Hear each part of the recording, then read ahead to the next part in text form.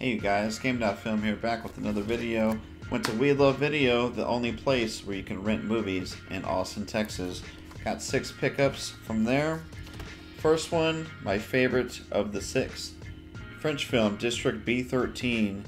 Man, this is an amazing action movie, guys. 4.5 stars out of 5. This stars David Bell, who was one of the co-founders of parkour. He's a stuntman as well. And it also stars, I might butcher this, Cyril Raffaelli. He's one of my childhood faves, Kiss of the Dragon with Jet Li. And he went toe-to-toe with Jet Li, man. Excellent martial artist. And some fantastic parkour, stunt work. There's a good car chase, man. Good gunfights. And, man, it's just high-octane energy. Balls to the wall, man. It never lets up. Big adrenaline rush. But man, those 2 actors, haven't seen them in a lot of other things, so it's kind of sad they weren't huge stars. But Luc Besson was involved in this. Pierre Morel is the director. Don't know much about him, but man, this is a must-watch, guys. It also has kind of like a buddy. They become buddies in the middle towards the end too, man. I like that. So District B13, guys. Second, I want to talk about Babylon AD, Raw and Uncut, starring Vin Diesel. Michelle Yeoh's also in it. Huge disappointment, guys. 1.5 stars out of 5. The action is it's that fast cut action that you can't really tell what's happening, and you can't really feel the impact of the hits. But the plot is so convoluted, guys. It's so frustrating to watch at times. You have no idea why this girl's so important, why they're transporting her, and it just feels slapped together. This is directed by Matthew Kassovitz. He directed La Haine, which is a pretty, it's a mid-90s French film. It's pretty iconic, but man, this was a huge letdown, guys. Babylon AD. Do not recommend that. Next up, we've got one of my favorite martial arts actors, Mark Dacascos, The Driver. This one's a stinker as well. Worse. It's 1 star out of 5 for me. It's kind of, I did not expect this to be a zombie flick, and their place gets overrun and he has to drive off with his daughter to survive. But man, like 80% of this movie is them in a car on a green screen, and it's actually Mark Dacascos' daughter.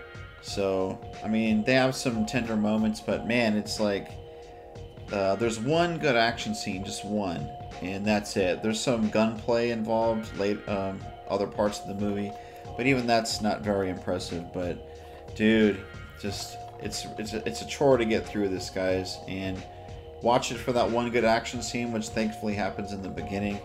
But man, this is just not I can't recommend this. 1 star out of 5. Boo. Next, I got Delete, a sci-fi, I wouldn't say it's a film, because when I booted it up, guys, it's kind of like a TV miniseries. It's like 2 movies. It's 2 parts, 90 minutes apiece. And yeah, it only lasted those 2. Didn't really pick up after that. But man, I was pretty impressed with this. The AI wrecks havoc, dude. Havoc. But dude, there's like, it makes it hires like assassins to like kill like people in broad daylight. It hijacks a train with like cyanide poisonous gas, and dude, it fires like a missile at somebody at a big city, among other things. So it's pretty neat, guys. If you like hackers, maybe like Terminator 2, the AI stuff in that. It doesn't have action like T2, but the acting so. I commend the filmmakers for being pretty experimental. There's some neat camera tricks they do, camera movements, but dude, take a shot when they do a lens flare, because most of the time it's annoying. There's these huge lens flares, and like the light just shines right into the camera. It's pretty annoying. Like I like what they were trying to do there. They were trying to do something different, but yeah, man, hit or miss on that front. But hey, Steve Barron directed this, and he directed the first Ninja Turtles movie, so you know, it's got that going for it. Seth Green's also in this. He's not in it that long, but he wields an assault rifle and he starts shooting dudes. So I haven't seen that side of Seth Green. But Delete, this is a pretty good sci-fi, man. So Might be worth checking out. I think it was from 2012. 3.5 stars out of 5 on that one. Next pickup is called Avengers Grimm. This is kind of a, it's not a spoof off. It's kind of like they're making a movie kind of like the Avengers, you know, but it's like Rumpelstiltskin, Snow White, like that group.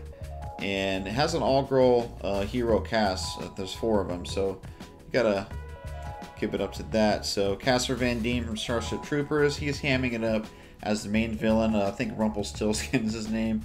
Lou Ferrigno, he plays like this, he turns in this guy who's just all iron, dude. So that's kind of cool, but man, it's just, I think I gave this 2 stars out of 5, maybe 1.5 out of 5.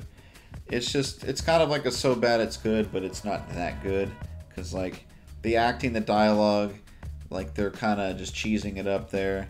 But, yeah, there's like 1 or 2 decent action scenes, but man, it's kind of a stinker. Might be worth checking out if you like Casper, Lou Ferrigno, but, you know, can't fully recommend that one. Last pickup, guys. Tony Scott's a really good director, but man, I've been hit or miss with his filmography. Kind of a bad DVD cover here. Deja Vu. I gave this one 2 stars out of 5, but I think I owe it to Tony Scott and to give it another chance, because I started drinking at the start and I was getting pretty hammered middle of it towards the end, and I was just getting really annoyed with this, man. I don't like the way it looks. There's like these, the way the camera moves. I mean, it's constantly moving, and I was drinking, man. I was getting drunker the more I watched this thing. And I will say Denzel Washington, man, he holds it down. He's definitely a strong performance by him. He's really suave, a lot of charisma. He's got his one-liners. Val Kilmer's in it too. He's okay. Jim Caviezel, who's a nutcase off-screen, he's an okay villain, I guess. But man, Paula Patton's the chick in this, and I can't stand her and her husband Robin Thicke. I think they're talentless pricks. I just don't like them at all. So that didn't help me watch this movie. And it just feels like the CIA like creamed all over the script. If you watch it, maybe you know what I'm talking about. Just like pro-military and like what the CIA or what this agency's doing. It's like for the good of the people kind of thing. I don't know. And like, it kind of starts off with Denzel seeing Paula Patton's dead body, and he's like, she's beautiful. And he starts falling in love with her. I was like, dude, that's a dead corpse. Like, why are you getting a hard on for? It's very strange, but maybe I'll give it another chance sober, guys. Deja Vu. A lot of people like the sci-fi plot, and kind of like, I think you have to like, they can see into the future and like predict crimes kind of thing. So, and all the technology they use to track crimes. So it's got some stuff going for it, man, but I don't know. I was just annoyed with it. But have you guys seen any of these 6 movies? I'm a direct-to-video. I like B-action movies, so I took a chance on a lot of these. I like schlock. But yeah, District B13, guys. Best watch of the bunch. Definitely watch that. Others were kind of, can't recommend those. But don't forget to support local business, guys. Check out WeLuvVideo. Great workers there. I love chatting up with them and just talk movies and get film recs from them. The way everything's cataloged, it's so professionally done. I love it. Oh, I just hit my mic. But alright, well that about does it, guys. And I got movie content, game content. I'm doing news updates on before I stream on Twitch. I'm trying to stream there 3 times a week, maybe like 7 p.m. Central Time. So come check out a stream there, guys. So yeah, and don't forget to sub to the channel, like, comment, let this video play in its entirety. I'm shadow banned on YouTube, so it really helps the algorithm if you do those 3 things. But yeah, I'm all across social media: Twitter, TikTok, Instagram, Blue Sky, and Twitch. Like I said, I log and review every movie I watch on Letterboxd. Hit me up on there. And yeah, that about does it. Free Palestine, guys. Don't forget to educate your friends and family on that too. Just want to add that in there. But yeah, peace.